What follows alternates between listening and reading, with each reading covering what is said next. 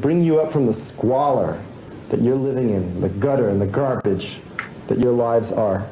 And Andy Kaufman, it's been a long time coming, but you know, if you're going to have a celebrity go in, how about a celebrity who really appreciated professional wrestling and got in the ring a little bit himself?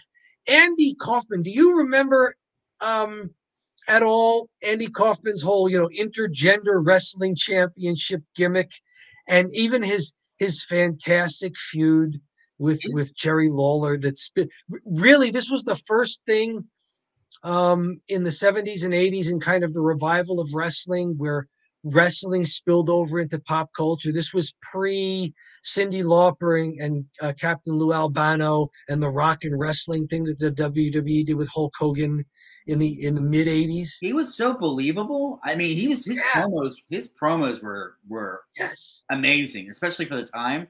They're I mean, they're almost like timeless.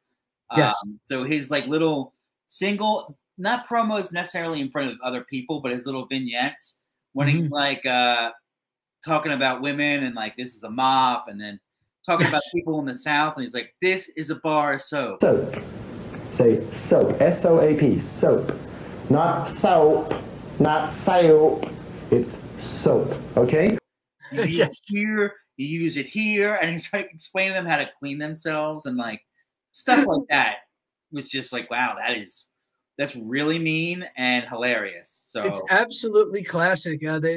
He and Jerry Lawler go on Letterman at some point after after Lawler had pile drived Andy Kaufman, and like at some point they're on Letterman and they're having this thing, and Kaufman starts getting under Lawler's skin, and Lawler stands up and finally just clocks him, and they do this thing where like Andy Kaufman comes back out in a neck brace saying he's going to sue everybody. I'm going to sue you. And he's furious.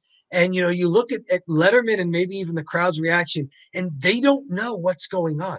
They don't know if this is a work or, you know, in our terminology now, they don't know if it's a work or a shoot. Yeah. Likened to like the Will Smith, Chris Rock slap where it's so awkward and it felt really real. And you're like, what's going on? Yes. Like, and everybody is just like confused. It was exactly, but this was better. In fact, not only was it better, but when Will Smith slapped Chris Rock and all this stuff was going on social media, I said, you know, my reaction to it was, folks, Andy Kaufman and Jerry Lawler already did this 40 years ago, and they did it better. They did it better. Go watch it. Go watch it. And eventually, Andy Kaufman, he's having a feud with somebody else, and I forget, but he needs a tag team partner, and he convinces Jerry Lawler, he pleads with him, please be my tag team partner. And Lawler says, all right, I'll do it, you know, because Andy Kaufman was getting bullied relentlessly. And so Lawler tags with him, and in the match, Andy Kaufman turns on Jerry Lawler, and everybody just like starts getting beaten up on Lawler. And it was just a wonderful year-long program.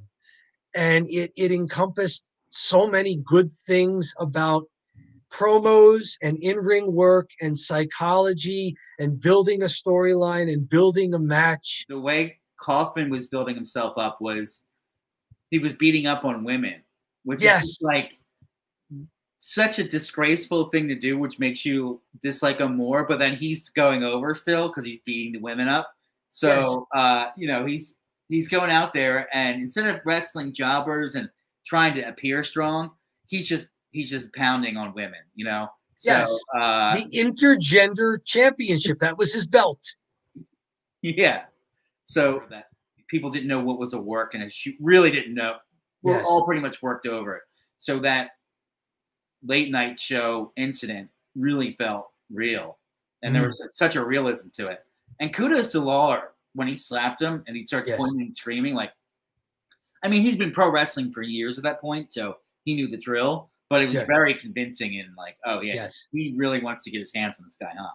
Oh, Lawler was gold too. I mean, nobody becomes a star in pro wrestling on their own. You need somebody to work with, and Lawler was fantastic. Lawler was the perfect foil for Andy Kaufman. Yeah, you know, not that Lawler was the heel at all, but yeah, perfect. Well, I'll tell you what.